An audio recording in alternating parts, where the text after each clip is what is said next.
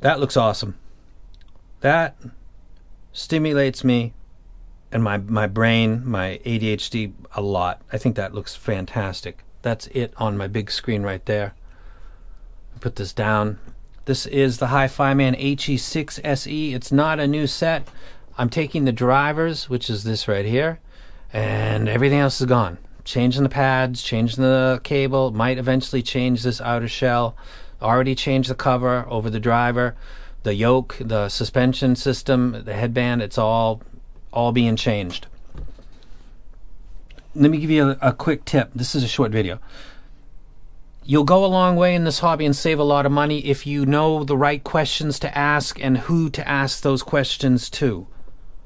Does that make sense? I hope it does, because that'll save you a lot of money. If it exists, you'll find it quicker. Endgame, it sounds like, like a joke. I'm not an addict. I never gamble on sports. I don't any substances that I've enjoyed in my past. I got over it quickly because I just decided it wasn't profitable to my life to continue, so I stopped. Well, whatever it is. So I'm not addicted to like headphones and earphones. I do it because it's a fun hobby.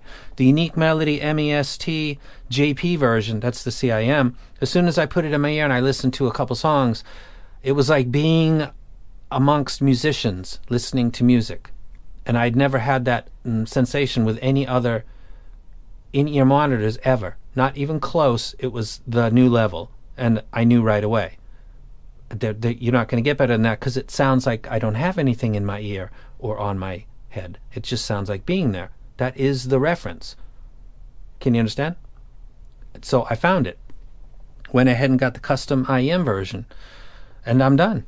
I just do reviews for IEMs now. And if I think they're really good, I'll compare it to that. But that's my end game. So doing it with headphones, I decided I need to find a couple people. It turned out to be a few.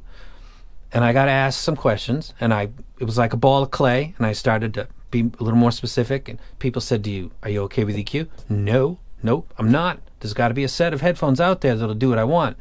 I got passed to somebody else, and he said, have you ever looked at this thing? And he showed me a picture, and I think it was something kind of like this, which I'd seen previously and looked and thought, that looks boss.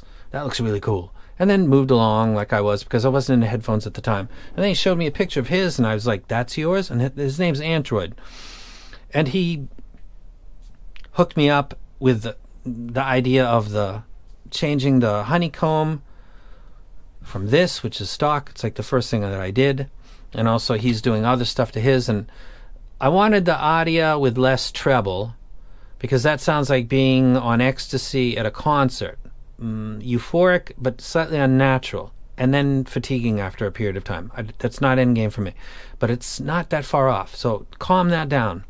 And also on bass, it sounds a little more authentic to me, and it turns out that this is the set that graphs in that way, and to my ear so far, listening to it briefly, looks like it's hitting it right on the money. So I'm now enthusiastically on my way to gutting the whole thing except the drivers and turning it into my end game. And then when I'm done doing so, I'll have links to all of the things to purchase if you are into doing that. If you just want to buy a box, open it up, take the things out, put a little bit of EQ into 55 hertz with a PEQ, and then go, cool. I got lots of stuff that I'll be doing reviews for, and maybe you can ask me and I'll rack and we'll go play the whole game. I would actually prefer not to do any EQ and just put it on my head and give it enough power and let it do its job. And I'm going to enjoy doing that process. So that's what I'm going to be doing. The foundation is the HE6 SE. You don't need to spend the money that some places ask for this. I got these for $699 from Autorama, but you need to do a special code. I can hook you up with that. Maybe not right now, but that's another topic. So if anybody has an amp rec for me, something that maybe would fit into this area, I would put it maybe on top, under, or next to the ADI 2 DAC. Something that doesn't spout off a ton of heat and bring up the ambient temperature of the room by 5 degrees Fahrenheit just by turning it on would be cool.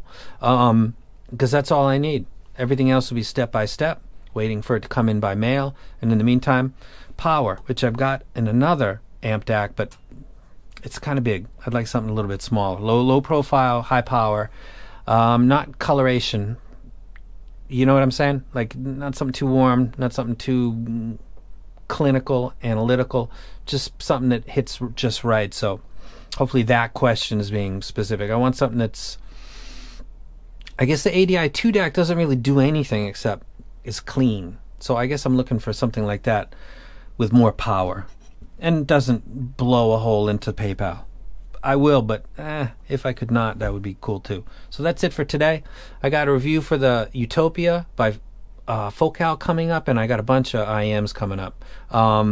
And check out Twitter, because that usually has a preview of what's coming up on this channel. So that's it.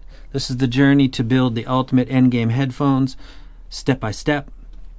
Critical piece is the transducers, and I got them, and they're right here. And the other pieces I will patiently wait for. And suggestions or ideas for modifications, let me know. I'm not looking for anything to mod the sound, just boss looks. And I'm out.